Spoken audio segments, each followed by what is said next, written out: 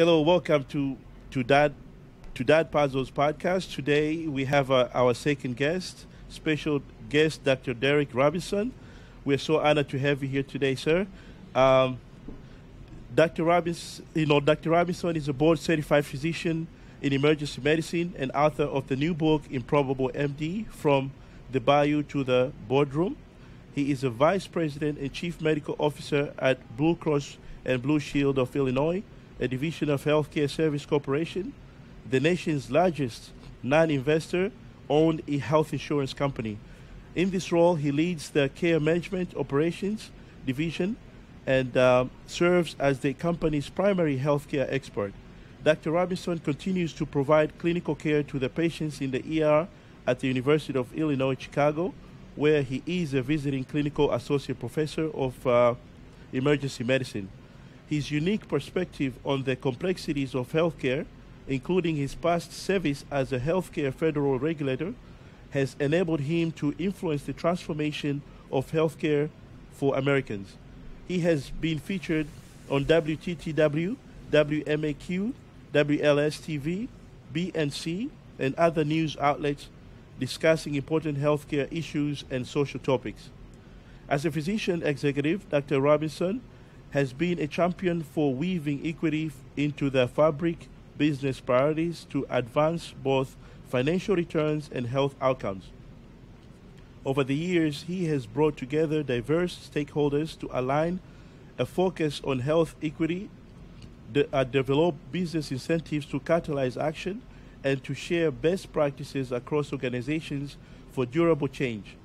His leadership has led to the groundbreaking advancements in value-based care programs and pioneering organizational partnerships.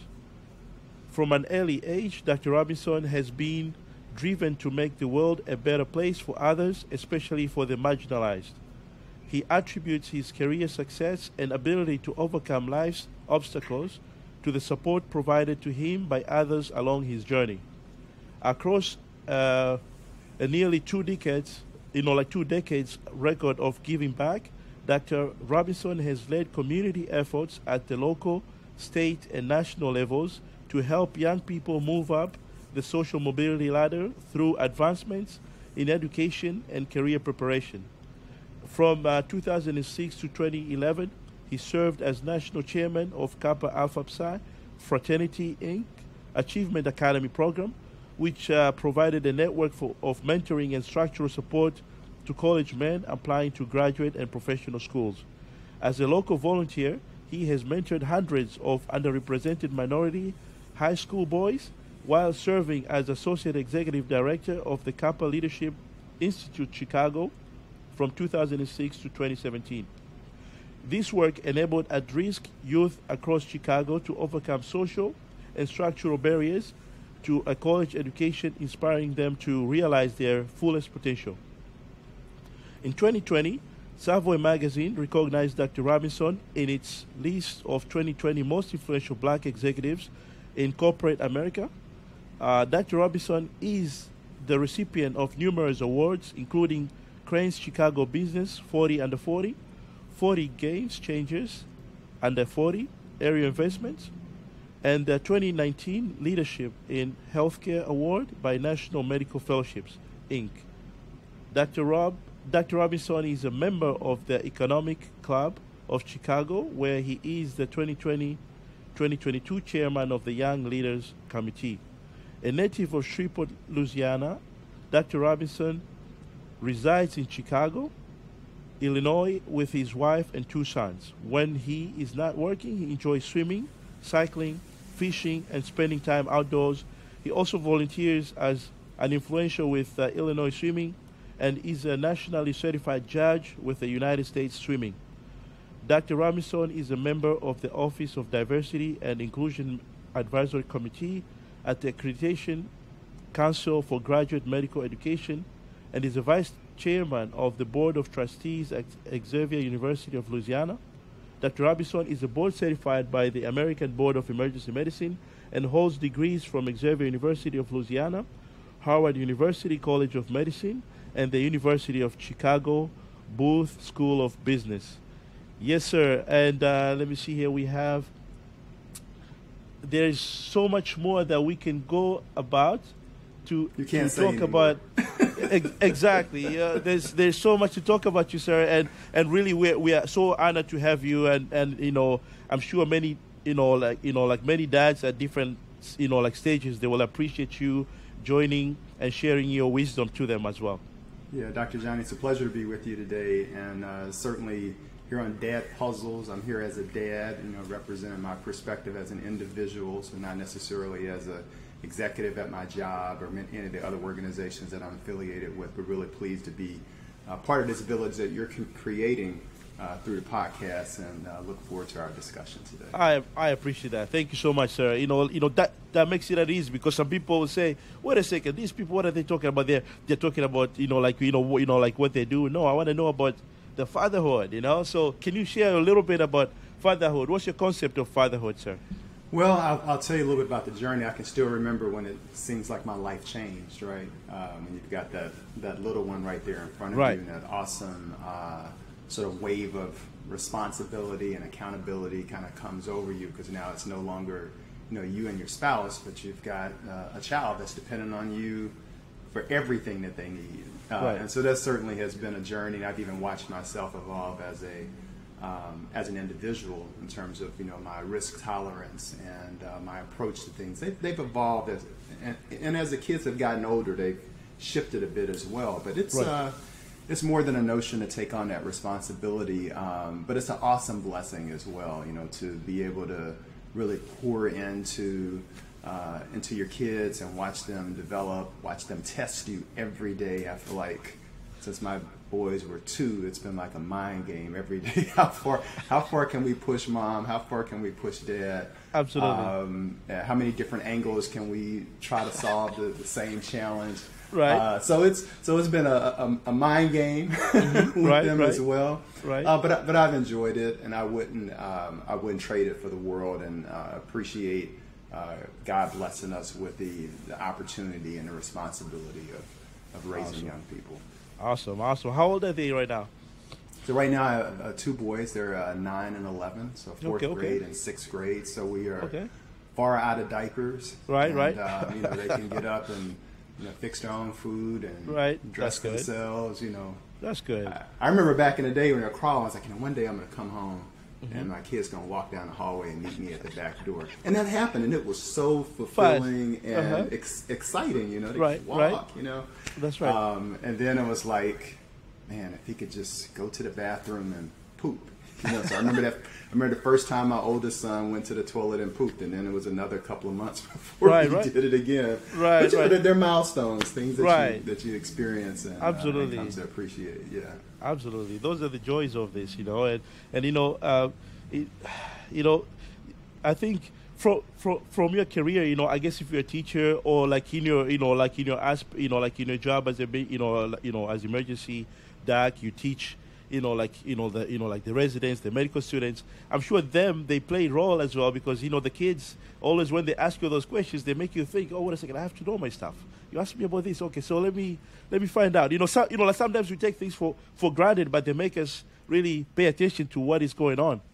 Yeah, absolutely. And I would say that even some of the mentoring opportunities that I had here locally, working with the Capital Leadership Institute Chicago for nearly a decade, I think was really good preparation for fatherhood, although it's very different being a mentor and being a father, but working with young boys and understanding the challenges that they face at later stages in their life, I think just has implanted some things, sort of in the back of my mind that I try to, reinforce as I work with my 2 boys as they're growing and developing, because I also have a sense for where they're going to be, some of the challenges that they're going to face, decisions that they're going to have to be able to make on their own. And also the hope of where they can be and what they can contribute, right? And so I have a strong constitution around investing in some of the more difficult conversations and journeys early on with the faith that those lessons and investments will pay off later on. Right. I think this is a good point, and I think, like when I was reading about you, you like the idea of the folks that are mentors to really spend the time to however little they invest, don't ignore it. Just keep like investing in them. Like because those little things you say they play like a big role down the road. Correct? They do, and I'm beginning to hear that as I talk to some of the young people that I've mentored who are now kind of a decade down the road. They're into their professional careers. Right. But more acutely, I still have a very strong memory of those individuals along my journey who would share a mistake they made, share a win that they made, right. share an inflection point right. in their journey that just totally changed the way I perceived right. what the future could be for me. And I'm so grateful for them doing that they were willing to do that. Yeah, absolutely. Right. Because they could have kept it to themselves, right. and so I try to think about that when I have those opportunities to not only work with my own kids, but talk to other young people in their circle. Right. Just trying not to overlook the opportunity to influence them. But there also is a challenge that comes with that, and that is that you're always you're a model. It can be a good role model or a negative role model. So you're right. trying to ensure that you are conscious that you're always on stage. None of us are perfect, and it's right. hard to be that. We all get impatient sometimes. Right. And right. So right. That's part of the journey as well. That's awesome. But those are the things that also we like our kids to see, that things are not always smooth. There's always things you gotta work through. Like you have to deal with circumstances. Sometimes not always just nice. No. There's some hardships along the way. Yes. Absolutely. And Sarah, when I was reading about your background and also your involvement with along with the mentorship, they were talking about, according to the Association of American Medical Colleges, black men make up less than 3% of physicians. So this is something that we like to kind of remind folks that, okay, listen, we don't have enough African Americans in the system. So I think with your memoir, you capture the complexes, the process, how it took you from against the odds, from a small city to become a national known healthcare executive. This is something that I'm sure you're playing part through mentorship, correct? You're trying to... Yeah, absolutely. And actually, when as I was getting through kind of the middle part of my writing of the book, Improbable MD, I came up with the title. I was struggling with what that title would be, but I thought it best to capture not only the essence of my journey, but I think the journey of many men like us. And that right. is, when I was coming up, I didn't see any physicians in my community that looked like me and right. shared my journey. And so right. it took me a while to really reach a point where I felt like I could claim that dream, articulate it to others without a lack of confidence that I could be successful and run forward chasing that dream. And so there were a lot of things that contributed to that process that allowed me to get there. And so I've been very much aware of those things as I've also worked with young people and worked with even my children to help ensure that we can compress, that journey a bit so that they don't have a, imposter syndrome or right. a sense that they can't, capture and realize their dreams. Because I think that's so important. And you're right. African Americans make up about 16.5% of the working adult population in the U.S., but we're very much underrepresented in the physician workforce, and especially with black men. And black men have some of the lowest life expectancies and poorest health outcomes of any subpopulations within the United States. Right. And certainly we know we have to be able to meet people where they are when it comes to healthcare, and part of that is bringing them health information from trustworthy sources. And our history has been such that people do have some distrust of the healthcare system, and we can't ignore that. Right. And that's not to say that individuals who are not black men can't provide good care to black men, because I believe that they can. Right. But we also need to ensure that we've got good representation in the workforce, so that if an individual says, hey, I feel more comfortable seeing a black man as a physician, then they have that access. And I think the same thing is the case for women, for example. Medicine has long been a male-dominated profession, and for a long time there weren't many women. Well, imagine a woman who has faced some trauma in her life and does not want to see a male physician, doesn't feel comfortable sharing certain things with them, and how that might limit her access to health care and might also impact her health outcomes because she might delay seeking treatment for certain conditions, right? And so when you're able to ensure that there's good representation of physician workforce so that she has that choice, that makes a difference in her life. It makes a difference in the lives of individuals that love her, that depend on her. And I think the same exists for black men, and it exists for individuals who don't speak English as a first language. So representation in the healthcare workforce and the physician workforce, I think, is really an important component of achieving health equity. And I think we as a community and as a society need to take those steps that are appropriate to help ensure that we have better representation. And that work, I don't think, is just along the pipeline or the pathway, right? So certainly there are things that we need to do in primary and secondary education, help and encourage more diversity along that path. There's opportunities within colleges and universities and pre-health advisors. And yes, there are current opportunities even at the medical school level, because we still have individuals who are interested, who are capable, who have the skills, but they're not getting through the door. And so we've got to shine a light on those challenges and ensure that we're able to move those forward. And then once they get through the door, we have to ensure that we have an environment that supports and nurtures their development and completion of the training programs so they can get out and actually get into the community. And there's plenty of evidence that shows that minoritized physicians are more likely to work in underserved communities. And certainly when we look in many of our cities, many of them are still racially segregated. And so we need to ensure that those pockets of our cities where there's a low density of physicians, that we're able to get more physicians, more other healthcare providers living and working in those communities and helping support improved health outcomes both inside of the healthcare system and outside of it. Absolutely. Thank you. And long answer to your question. No, that's that. You have covered many questions actually. Because there was an issue. They say I was going to ask you about how like what are the pipelines for the minority. Like it seems to me like you have covered that as well, and how we can improve them going forward.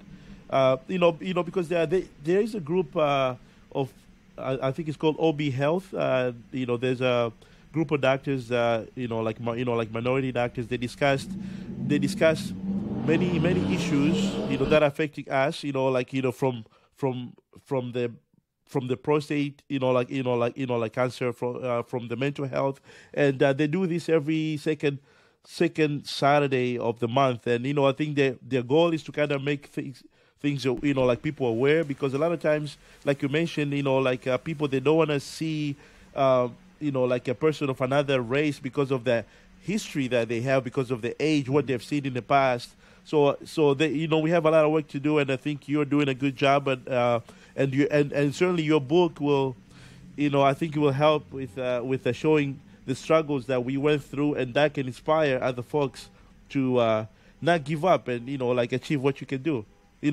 Just like what you did. Yeah, giving up is not what we want them to do. And in the book, I talk about even my process of applying to medical schools and going to the mailbox and getting the envelopes, and you could tell the difference between a thin envelope. Eventually, you could tell the difference. You could tell the similarity. All of these are thin, which means there's probably not a good message inside. And so that definitely was part of my journey. I encourage people to check out the book and learn more about it. It has a good ending, but I think the important thing there is for people to know the journey, right? And I think that's the opportunity here. How do we demystify that experience? Because I think when folks get a chance to see you later in the journey, there's certain assumptions that they may make about the path there, right? And my goal is to ensure that young people can identify with the journey, because they see those commonalities. They're like, hey, they dealt with issue A and issue B and issue C. That's very similar to what I'm experiencing, and this is how it was handled, and these are the people who provided some support. Now I feel like I've got a roadmap some of which maybe I can use to help on my journey today. And I think that's the obligation we have, right? As we pay forward, reach back, depending on how you want to describe it, but ensuring that we're helping encourage folks along the way. And for me, part of the driving force behind doing the book was that, I'd had the experience of doing mentoring kind of one-on-one, one-on-two, working with young people here locally. But what's the opportunity to have a similar impact at scale? And so my hope is that this book can be used as a tool to help motivate and inspire young folks, even inspire parents, right? Because I talk about, being one of those kids that the teacher called home on the first day of school, right? When I was in elementary school. And so, I want to give parents hope that some of their young boys and young girls who are energetic and curious, who might be getting in a little trouble, there's hope for them too. Right. That we is can turn out okay. Right. Absolutely. That's fantastic. And I like how you cover in how because a lot of times one of the topics that I'll be covering in my blogs or podcasts coming up, I'll be talking about how we as fathers can be helpful along the journey, not necessarily when we have kids, but before we have the kids. Those appointments with your wife. I think you talk about how you had to negotiate with your colleague because it's only two of you working, and you have the news that like we have a newcomer, like with your wife, she's about to deliver. Yeah. That was it was like I have a couple of stories in there that say that medicine is not the way it looks on TV, right? But sometimes you have these situations that come up, and I told the story of being out of town working in the ER, and my wife's water broke, and so she called me, and I had to figure out how I was going to get on a plane and get back home, and try to be there for the birth of my first child. So you could only imagine the anxiety there and the tension, right? Because when you're a doctor, especially in emergency medicine, you've met patients. Most of the time meeting you for the first time. You build bond, you build trust there. You help them on their journey. Some of them are, significantly ill. And then all of a sudden you're like, hey, I gotta go. So that had its own challenges to it. And so in the book, folks can learn more about the outcome of that. But there are a couple of stories like that wow, that's the stuff that the doctors have to deal with. Absolutely, yes, I saw that, and I'm like, yeah, this is awesome. But I think you're very descriptive there. I was, it was very written, like well written, like we appreciate the book. Awesome. And then also, sir, there's this big elephant in the room in terms of the bias. Now we have issues with the bias, that we dealt with, but also our kids, they'll be dealing with that as well. So can you just kind of maybe briefly touch about that? We have, I think this was along the, when we were talking about the, how some of us as old men, for instance, will prefer to see like somebody like myself to kind of do, like rectal exam, for instance, like with the BPH. I don't want to be, like too descriptive, but you know what I mean? Like, some guys, they will be worrying about that stuff. But it's your health. You need to have a checkup so you can, be in a, like in a safe place. So how do we influence our fellow brothers, that like healthcare is cool, like like with the mental health, for instance, like it is okay to like talk to someone, not just don't hold everything in, like with yourself, like it's good to share with the healthcare folks. Well, Dr. John, I think part of it is we have to be out there having these conversations in the community, talking to men, talking to brothers about health. I think it's in part our job to make it cool, right? And then we also have to find those individuals who are icons in our community and our society who can also be co-messengers with us so that we can break down some of those barriers that exist. I mean, distrust is real. When I looked at my own family, I had many aunts and uncles on my mother's side. On my dad's side, not as many. My mom's side, she had 20 siblings. So I could see these huge patterns of where like the women would go to the doctor but the uncles wouldn't even go visit somebody when they were in the hospital. And it took me a while to grapple with that, especially as my interest in science and medicine evolved, and then I became a doctor, and I'm like, oh, well, Uncle so-and-so hasn't gone to see a doctor in how many years? What is that all about?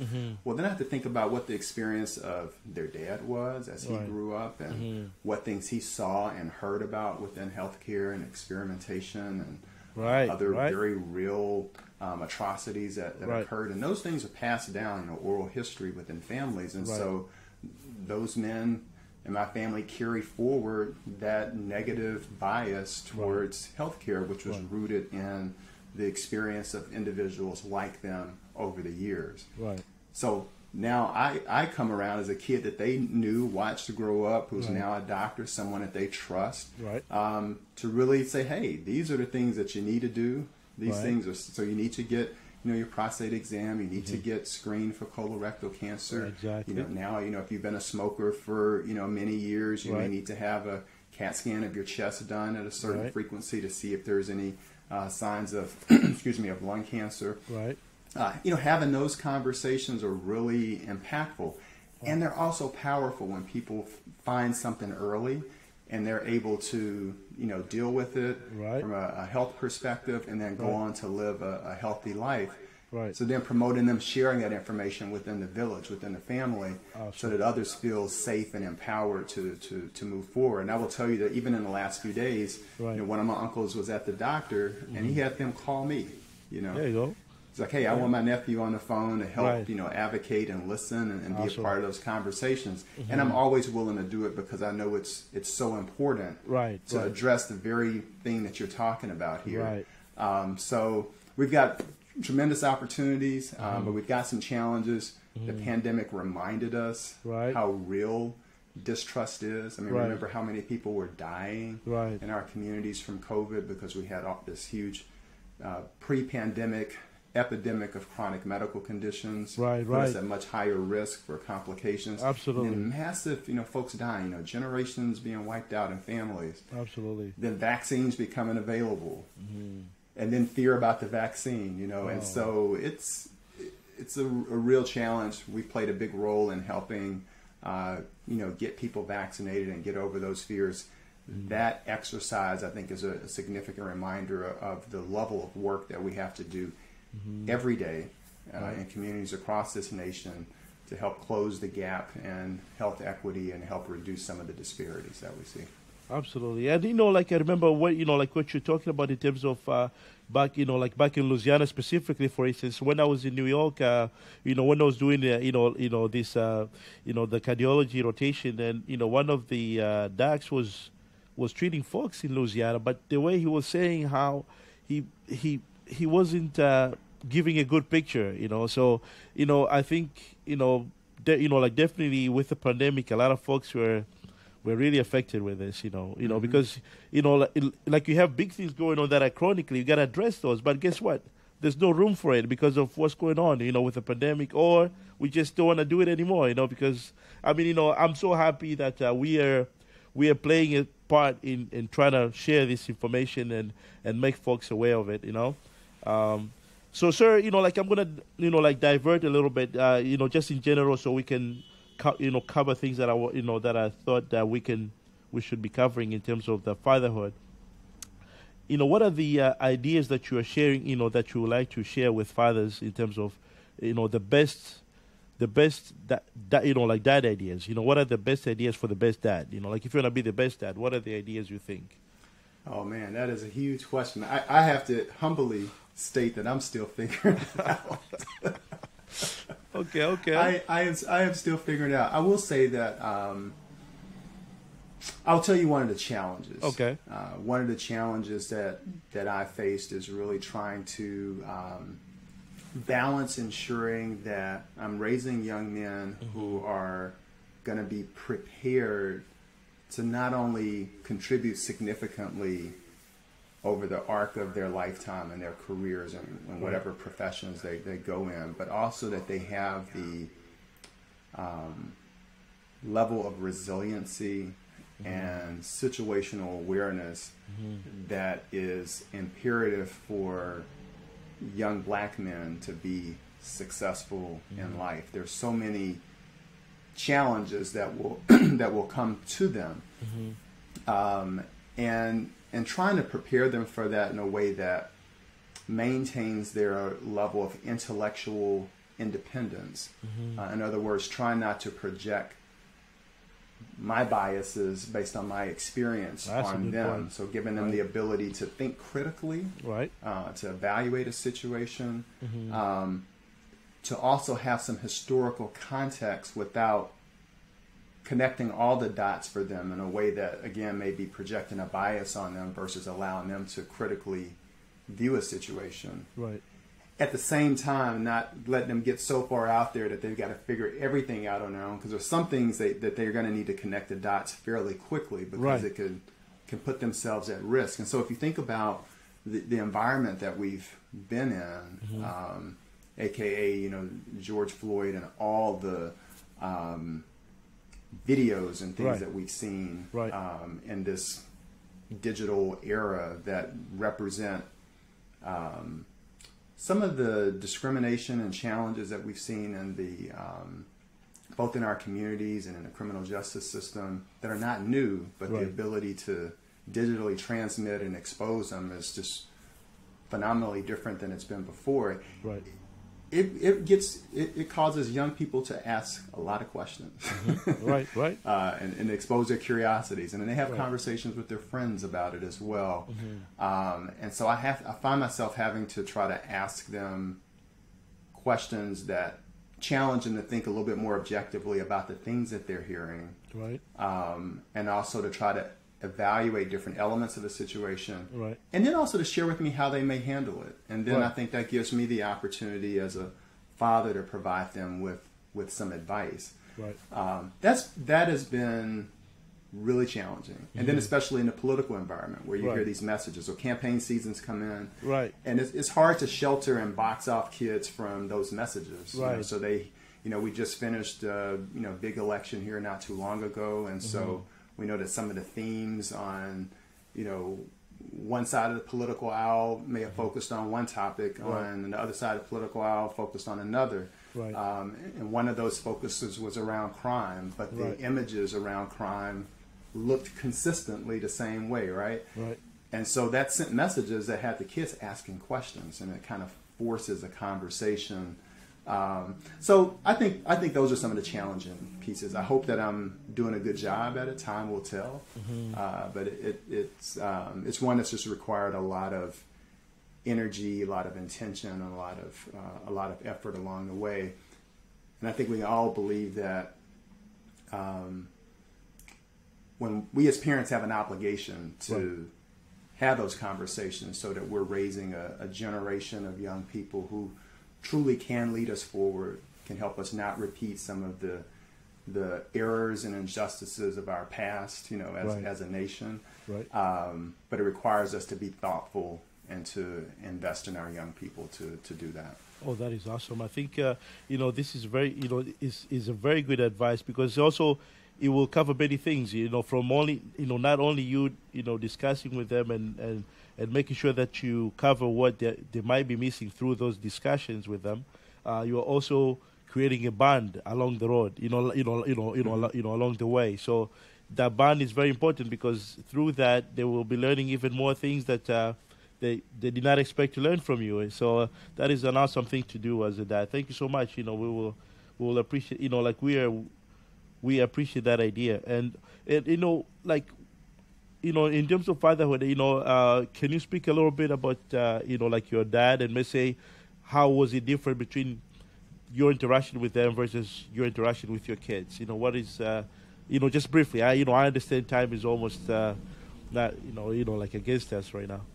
Yeah. So my dad and I have a great relationship. I was not raised in the same home as my dad, but always had good interactions with him. I think my fondest memories with him are going fishing and hunting, and something that we still like to do when we have time to spend together during the holidays.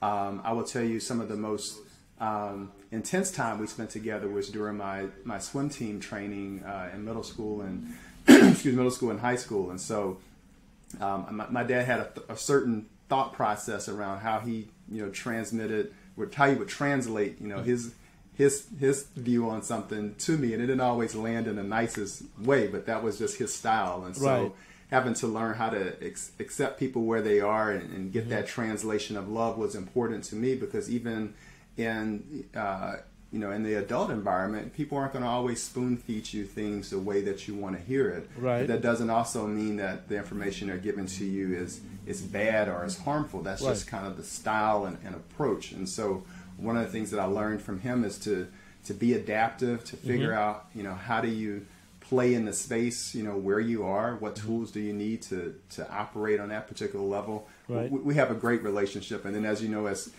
children become adults and parents become seniors, roles can kind of switch around a little bit, and so we have fun with our conversation. Well, that is very awesome. Like I'm sure, like you're teaching your kids about swimming as well, because I know you're you're all about swimming. That's awesome. Like when you teach your kids, or whenever you're monitoring kids with swimming, how do you teach the kids to handle loss? Because I'm sure that comes about a lot of times as a judge. Well, I got involved in swimming as a judge primarily because my kids started competing in swimming, and I needed something to do besides sit in the stands screaming. So I said, all right, let me get out here and help be visible and support them. Right. It's very interesting.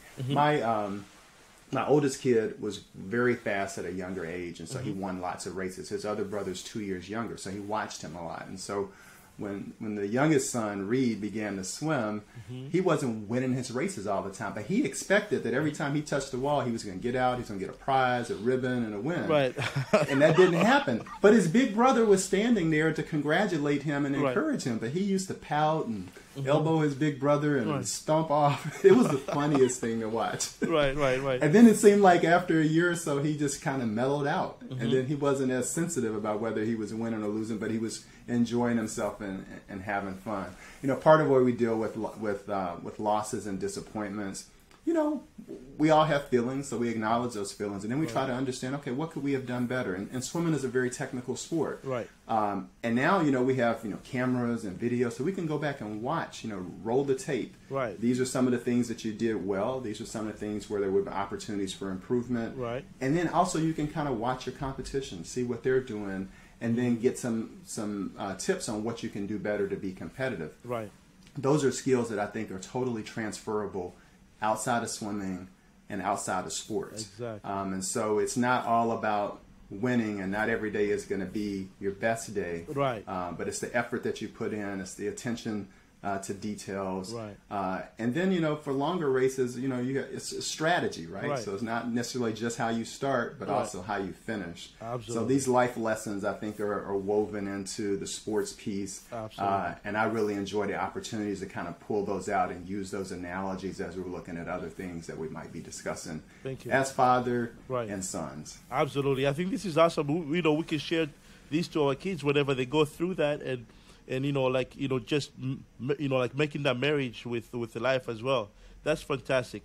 Sir, we have spent all this time speaking about fatherhood and everything. Anything else you want to share about just in general about the book, and, where they can get it from, and just anything else that you want to share? Yeah, absolutely. So here's a image of the book here, Improbable MD, From the Bayou to the Boardroom. Encourage people to check it out. You can get it on Amazon. It's also available on Barnes & Noble. Electronically, you can get it through Apple Books as well as through Amazon Kindle.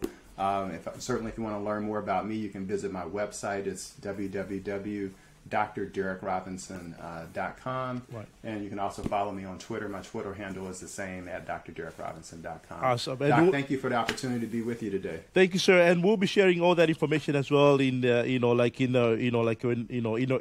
notes. So thank you again, the Robinson, and I really look forward to having you back anytime.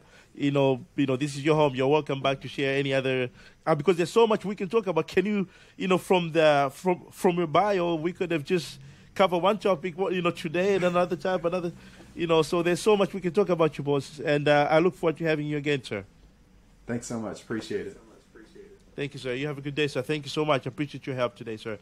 So like that was Dr. Robinson, and please go ahead and check out the episode on dadpuzzles.com, and also we have this this podcast in all the social medias, and also feel free to comment on the website from what we spoke about. If you have any questions, we can share with him as well, and don't forget to follow him from his from his social media and from my social media as well.